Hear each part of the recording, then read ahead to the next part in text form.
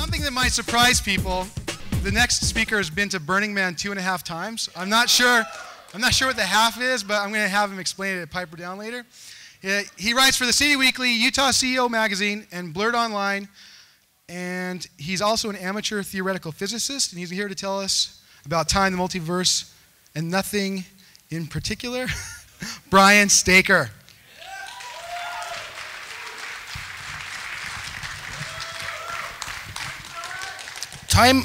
Time is becoming the most valuable commodity instead of money. Time is the most awkward invention as it constricts and regulates our behavior like nothing else. Who wouldn't like to be rid of time for good? But what is time? Time was invented to keep everything from happening at once, Einstein said. Is time just a function of narrative storytelling, of story problems the like of two trains traveling at different speeds used to demonstrate his relativity theory? But time seems to be speeding up with all the technological innovations taking place. If Kurzweil's hypothesis of the singularity is true, the rate of technological advance is increasing exponentially, we will reach a point where we make a quantum leap into a completely new phase of evolution, a transhuman condition. But what if time itself is speeding up, a co-function of space and energy oscillating at a higher and higher rate? Eventually, time is going to seize up, stop completely. The long tail of railroad cars will collapse into the engine of this locomotive, a train wreck of thought. So we have imagined the mythologies of 2012, the apocalypse, the subgenius X day, or whatever you want to call it, a cosmic analogy for the death of the individual. The notion of physical space in the sense of discrete objects was invented to keep collisions from happening on the atomic and political levels. Conflicts are always a part of any narrative, but they have to be kept to a limited scale or else they may expand to a global level and engulf us. We like to keep volatile regions at a safe distance, but what will happen to space when time collapses? How can we have a temporal experience? Just like atoms that comprise physical objects, the discrete units of time have non-temporal segments that keep them from colliding to maintain their syntax. Let's all take a moment. Did you see it? You totally missed it. Still, you are breathing in tiny particles of dust, remnants of moments dead and gone. Time and space are both arbitrary measurements. For example, this presentation is arbitrarily divided into 15-second segments. The second itself only has meaning in comparison to the tick of a clock or other object, constructed under phenomenological variances.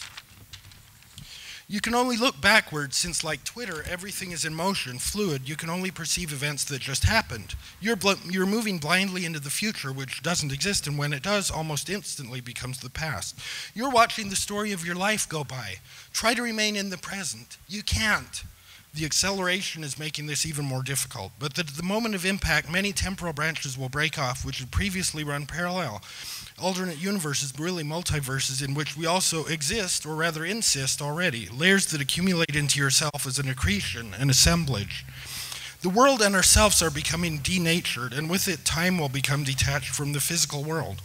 As we start to migrate into outer space and make the transition from carbon-based to silicon-based life forms, the temporal rhythms that previously governed our experience will no longer be present, seasons, etc. Instead of these analog rhythms, the artificial cadences of the machine, which aren't automatic but can be altered to create many different allocations of energy. Many moments will occur simultaneously, and time as we know it will disappear. Like cable TV, you will be able to experience whatever time you want on demand. Your temporal experience is becoming like episodic TV.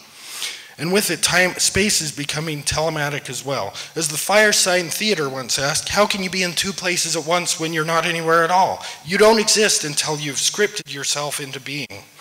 It's as ludicrous to insist that time is a linear phenomena as it is to only use the railroad as a means of conveyance, moving in one direction on a predetermined track, rather than an airplane which can go wherever it wants in three-dimensional space. Only there are many more than 3 or even 4 dimensions. Nothing really exists in the sense of externally articulated objects. Everything only exists in relation to other things, their vibrational energy.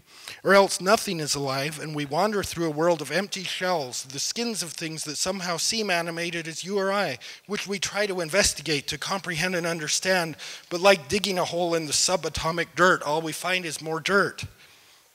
Black holes in Time as well as space, where temporal units don't exist like their spatial counterparts in which no physical objects can exist, move like a circular pool in a stream, the eye of the storm of being.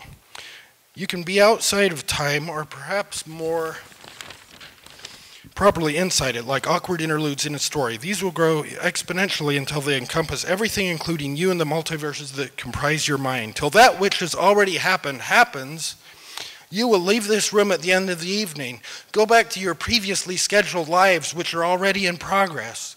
You will forget we ever had this conversation.